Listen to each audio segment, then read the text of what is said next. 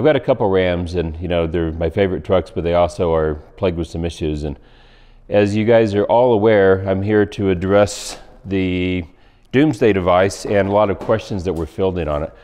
So the Doomsday Device is just a really simple product that we came out with a couple years ago. And you know, it was really developed because of a particular transmission, the 68 RFE. But more so, that the style of torque converter that's in the 68 RFE, they're prone to slippage.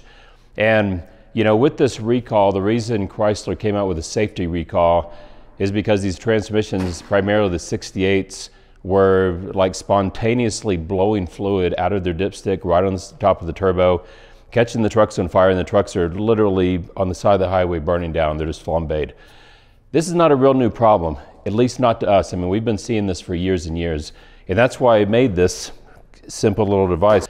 So what Chrysler's idea of fixing this is supplying a little 15-inch dipstick that pops into the filler tube and then kind of like locks, kind of like a aftermarket wine cork type thing. And then they redirect on the top of the transmission. They put a short little tube on it, and it's supposed to kind of redirect it, the fluid, so when it does expand, right?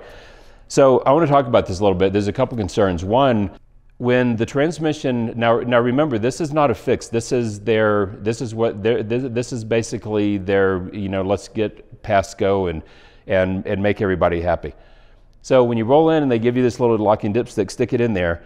It's literally a plug. The problem with the 68, or any of these transmissions, primarily 68, when it expands, when it overflows like this, what's causing it is it already has a weak torque converter. It has a single disc converter in there that is basically having to do all this work. It is behind a Cummins that is making a boatload of torque. I mean, these things are making a ton of torque. I don't have to tell you that. You guys hook your trailers to them, and you haul your cattle, you haul your trailers, whatever it is.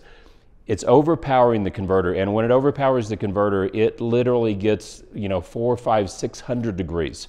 I mean, I'm talking like molten fluid.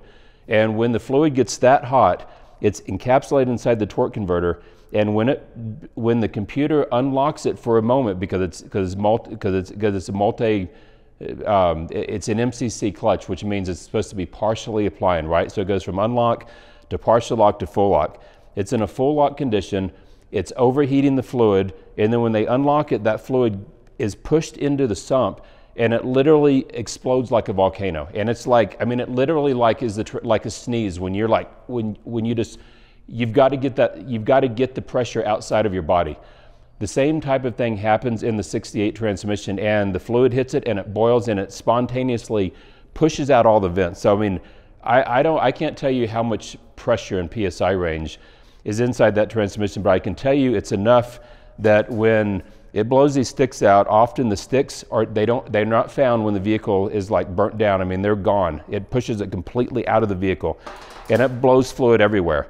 So the fixing it, trying to hold the pressure in or hold the sneeze in, whatever you want to call it, literally is not, in my opinion, is not a good fix. I mean, if that thing's going to volcanoize and just expand the fluid like that and push everything out, you kind of need to let it do a little bit of expansion, but mitigate it. So when that happens, you know, that fluid comes up, and instead of holding it in, you know, with whatever pressure that is, that you just let it redirect, okay? So if you kind of think about this, is the Doomsday Device. Your filler tube is here, the dipstick goes in here. I'll show you how that kind of works in just 1 second, okay?